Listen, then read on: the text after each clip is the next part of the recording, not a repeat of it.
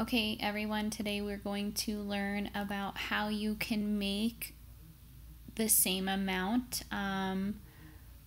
in different ways. So if you look up here, it says here are 2 ways to show 30 cents. Look at Matthew's way. If you trade 2 dimes and 1 nickel for a quarter, the coins will show Alicia's way. So here, this shows 30 cents. 10, 20, 25, 30. But I know a quarter is worth 25 cents, so I can just do 25 plus a nickel, which is 5, and that's 30 cents as well. So down here, we're going to think of 2 ways to show 61 cents. So if I'm thinking of my coins, I'm already thinking about my big coins that I can get closer to 60. So what coin would I use to get to 60 cents? A quarter.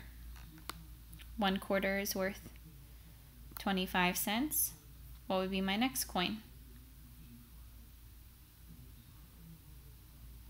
Another quarter. That's 25.50. Now, if I'm thinking about how do I get to 60 cents, well, what can I add to 50 cents? A dime.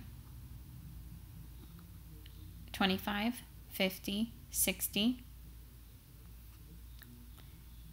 And I need 1 more cent, so which coin is 1 cent? A penny. So that's one way I can show it. Now another way I can show it is sometimes you can do 10s and 1s. So, or you can use other coins, any coin really, but you want to try to use the least amount of coins. So I'm thinking, well, I can use another quarter. That's 25. And I can use a dime. 35. 45. 55. Now I can't use another dime because that's going to be 65. So if I'm at 55 and I want to get to 60, which coin would I use? A nickel. 25,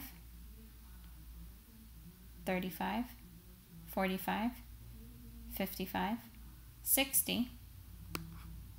1 penny makes 61. Now you guys can do the next one on your own, and then when you're finished, you're also going to work on this page. I do want you to try the bottom and take note about this line right here. It says she has no dimes. Don't forget that. So you're going to work on this page and this page.